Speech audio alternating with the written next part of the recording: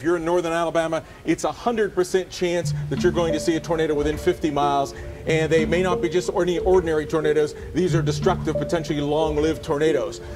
This is one of many violent supercell storms out here today, and this is a day, and again, this is a high-risk day.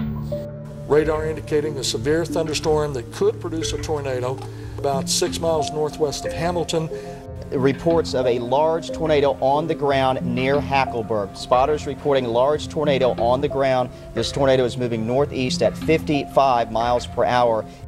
Possible tornado along Highway 43, southeast of Phil Campbell, moving east-northeast, and we're going to put the speed at 63 miles an hour with this storm. Phil Campbell 3 to 911. I got rotation coming through Phil Campbell right now.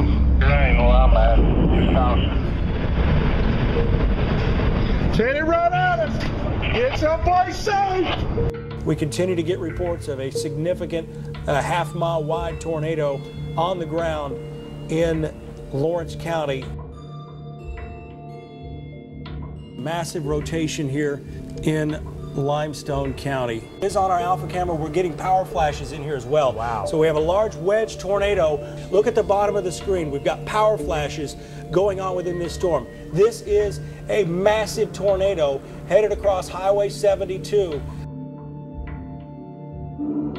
It was an EF5. Those are quite rare. Only about 1% of all tornadoes are EF5s, 1 in 100. That's how rare they are. Clear that the wind velocities exceeded 200 miles an hour based on storm reports. So you had a 1 mile wide monster. One of the largest tornadoes I have seen around this area in a long time.